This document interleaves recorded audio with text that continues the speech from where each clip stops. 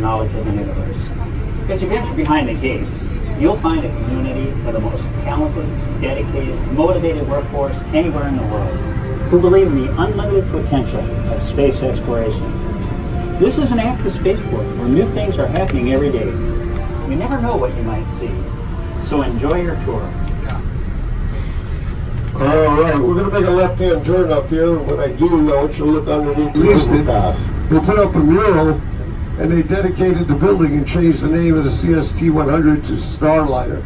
You can see the mural at 1 o'clock. And that is a Starliner. Starliner is going to be one of our vessels going to the International Space Station. We're on the panel. We had 6 feet of clearance coming out of that building. How much is 6 feet? Well, the ventilation panels in the right section of the building, those are 7 feet tall, each one of them. Coming up here behind the building with the green pipes, the white building with the green pipes, are our 2 crawlers.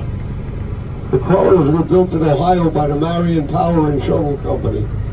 Each crawler weighs over 6 million pounds. There's one, there's the other. Weighs over 6 million pounds. Each crawler has 8 tracks. Each track has 57 cleats or shoes. Each cleat weighs over a ton. Mobile launch platforms in the back were used during the shuttle program.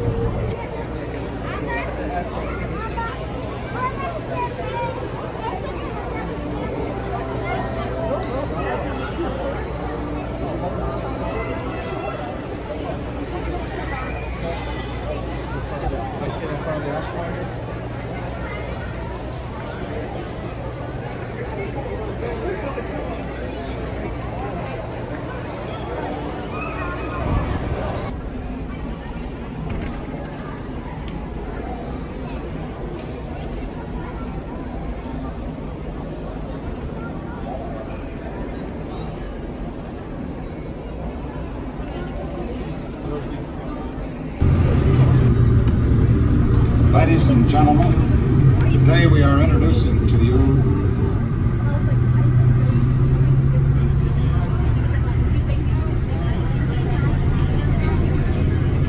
ignition sequence start.